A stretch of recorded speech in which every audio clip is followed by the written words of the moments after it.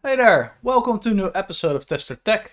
And today I will show you a very fast way on how to create automated tests using Python, Playwright and Codegen. And I will also touch on the automated testing approach and also show you how to set up maintainable test automation scripts using the page object model. If you're interested in that, stick around, and without further ado, let's dig into the video. Like mentioned in the introduction, we're going to automate using Playwright, Codegen and Python. Before we start though, a like and a subscribe would be greatly appreciated.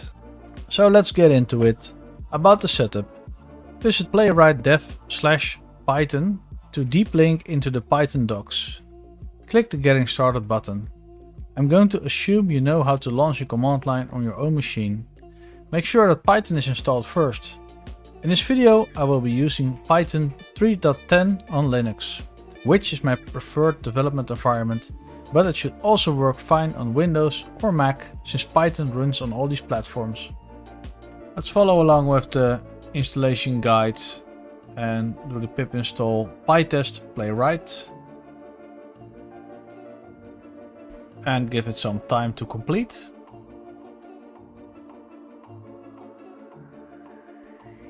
That is done. Let's move to the next step, and that is calling Playwright install, and this will download the browsers, and that has also been done. And let's add the first test. So making a directory for Playwright tests and cd into there, making a file testmyapplication.py, and I will open that in the VI editor.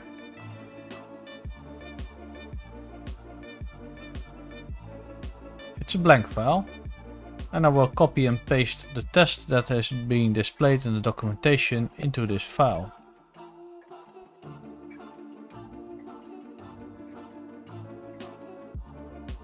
After that, write and close Vim.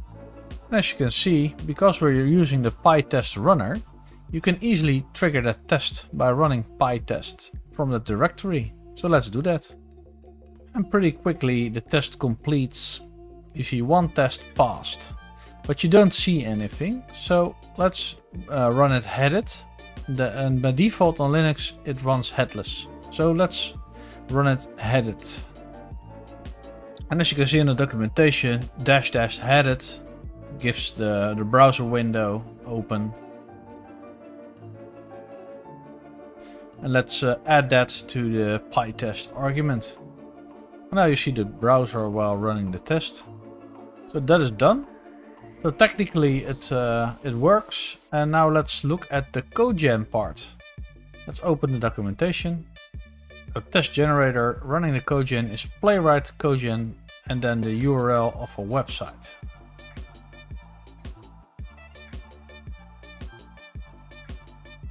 Let's do that. Let's do the Playwright Codegen and then Google.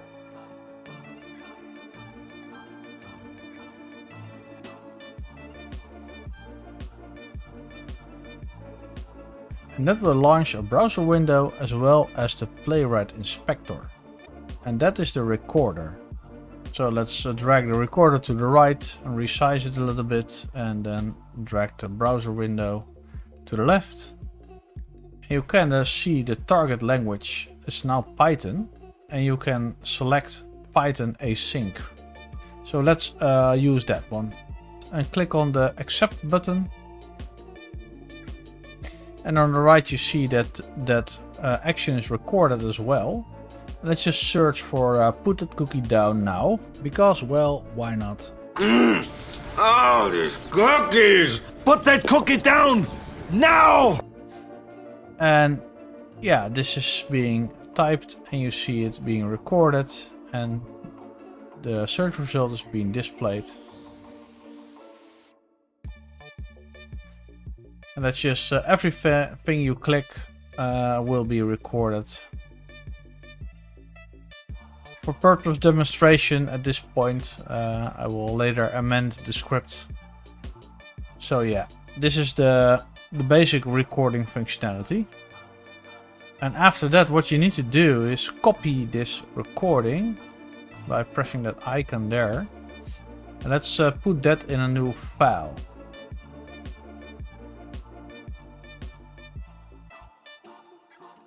Yeah, let's open up a new window and open up Vim and create a new Python file. Put the cookie down.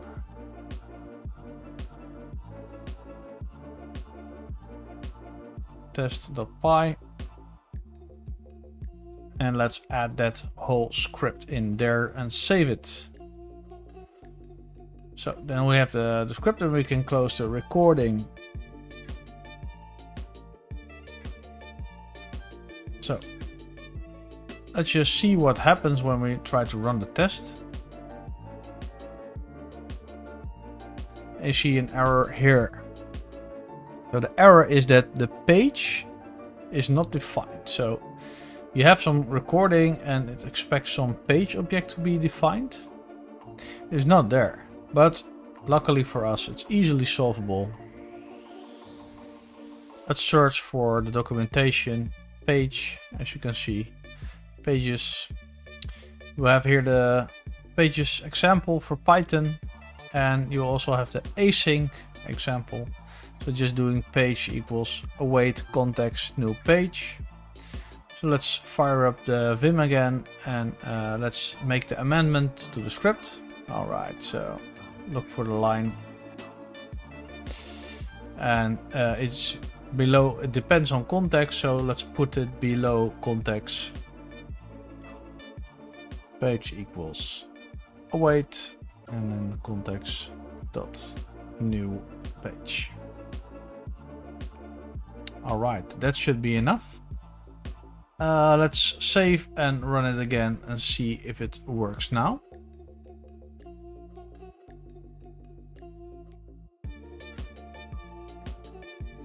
Run it again, head it.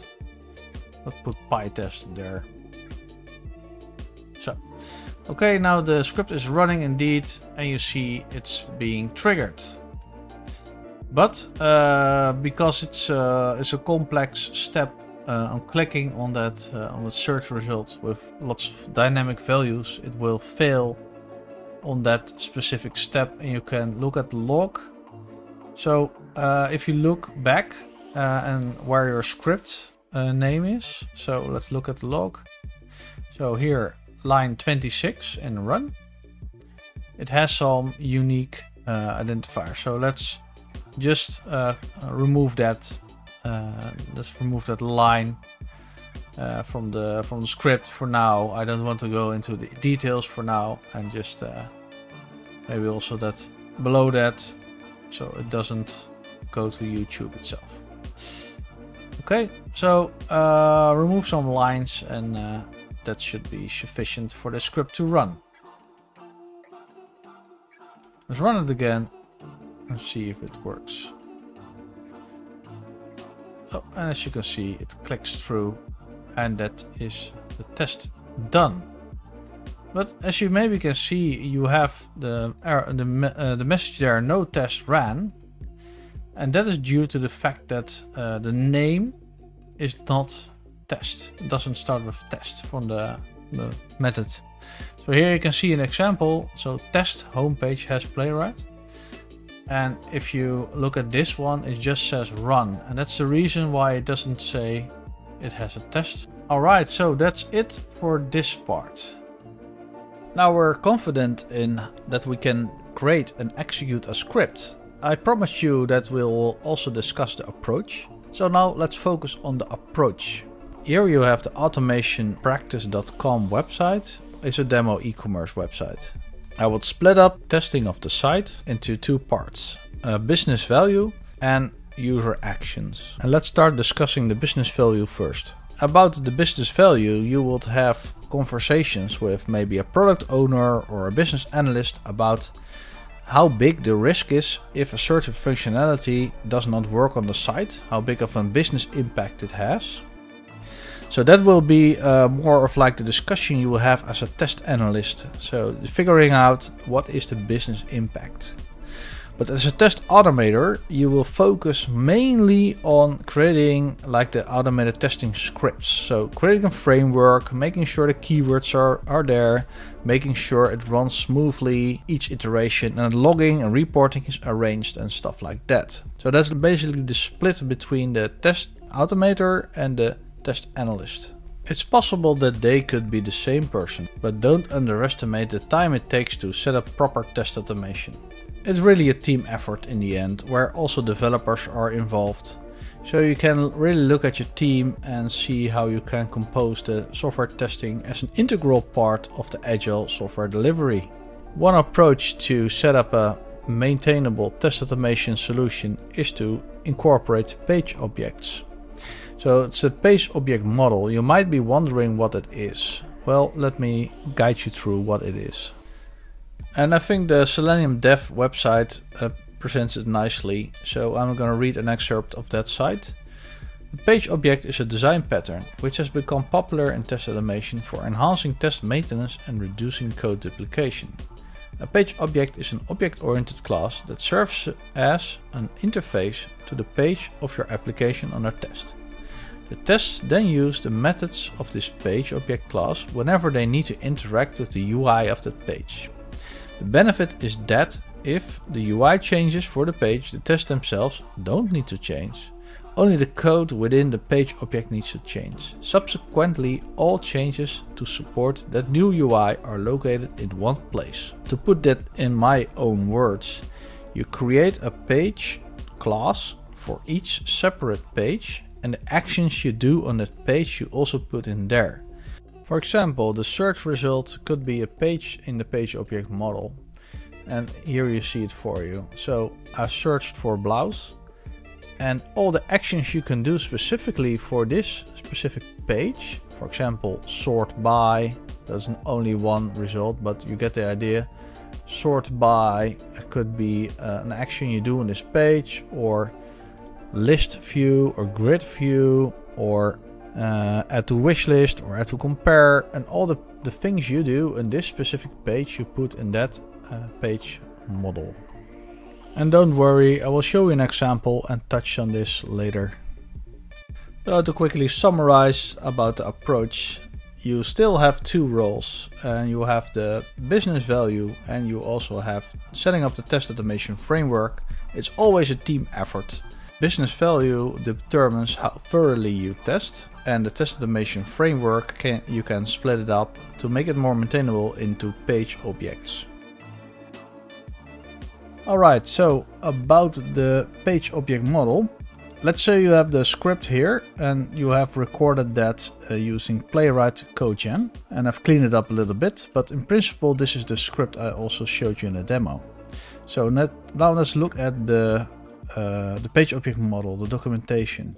Playwright itself has a good page here, and actually it's quite simple to comprehend, because this is the new page. The page object model, they put it in the models folder, and they create a search.py script. It's a class, search page.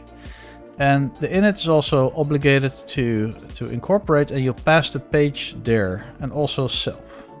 So here you make it effective, self page equals the page you pass in. And then the search term input, that's basically the locator, and that's this one.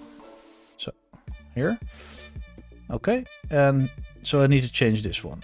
Okay, and then navigate. So I will put this one in there because it's on the home page. If it's a separate page, then you should, of course, change that URL. For me, it's on the home page, the search page, and then fill in. That will be actually calling this one. So fill in the text you supply, and then hitting enter. Alright, so and this is the test. So what I'll do with you is just implement this this page object model for this, and then of course you can extend it the way you want. And as always, I will have the code available in the repository linked in the description. So let's get to it. So in the Playwright tests folder, so there's a couple of them in there, but we will work just with this one, search for some address. Let's make the dir models. CD into there. And then vim on search. Py. Alright, so this is the search py page. And what you put in there, you can just copy paste this, of course, for now. Copy and paste. Alright, so the search page, don't need to change this one. This also all the same. And let's just do the proper locator, the one I recorded. And this is this one. So you see it's double quotes. Let's leave it like this. Paste it in there, okay. And then navigate, I put the URL, correct URL in there. It's this one. I do have to say this demo page is quite slow, so beware if you want to use this exact one. Could be a little bit slow for you as well. Anyway, so the search, here we have the locator for the search. I already did that, of course. So this can be the same and the same. So this is now done. Let's save. And let's also change this script to use that. So as you can see in the example, so from models search import search page, I can just copy paste that, of course, but let's just type it from models search import search page, which is the class name, of course. Okay, this can leave the same, and then page equals await, so this is the same. And then search page is search page and then the page. So search is the local reference to that page. Search page. And then that page there. Alright. And then await search page navigate and then search. Ctrl C, Ctrl V. And then I can just comment this out. This one as well. So everything, this is all done by the page object now. And this there. And then I was searching for the summer dress. Oops. Summer dress. That's it. And this is one. I added this one. So the button click. That is basically clicking on that button to search, but should be okay when hitting an enter. But if it's not, then we will just easily add it to this search after this enter, if it doesn't work. But that is the script. Let's go back and then the Pytest search for summer dress. Let's hit enter and see what happens. You can see it navigates to the URL, it enters it. And then done. All right. But I think it didn't click search. So let's also do this one. So let's open it in this editor actually. So models, search. And let's Ctrl V in there. So if you just Ctrl C, Ctrl V. Then actually you need to add self here. So self.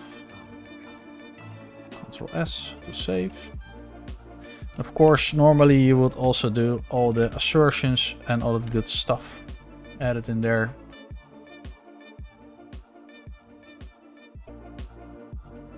There you go. So this is the way you set up a simple page object model. And I think that concludes the demonstration. And that's it for another video. I hope you liked it and maybe learned something new. So like if you liked the video and subscribe if you loved it. So if you reached it all the way to the end, thanks a lot. It really means a lot to me. And I hope to see you in the next one. Bye bye.